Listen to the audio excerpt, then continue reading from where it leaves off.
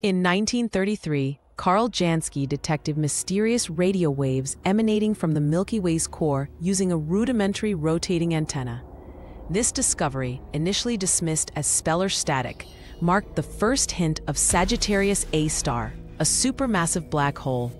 Jansky's work laid the foundation for radio astronomy, yet it would take nearly a century to connect these waves to their invisible source.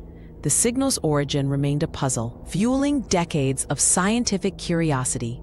The Event Horizon Telescope, EHT, revolutionized astronomy by linking 11 radio telescopes across the globe into a virtual Earth-sized observatory. Using very long baseline interferometry, the EHT achieved unprecedented resolution, sharp enough to spot a donut on the moon.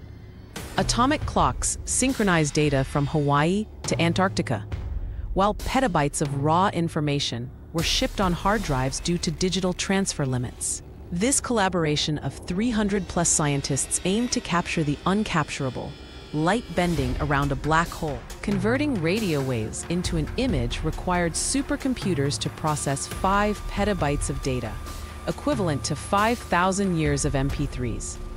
Algorithms like Clean filled gaps like reconstructing a symphony from broken piano keys. For Sagittarius A star, rapid gas movements, 300,000 kilometers per second, meant the team faced a blurrier target than M87 star. The final image emerged pixel by pixel over months, revealing a glowing ring, light bent by space-time itself.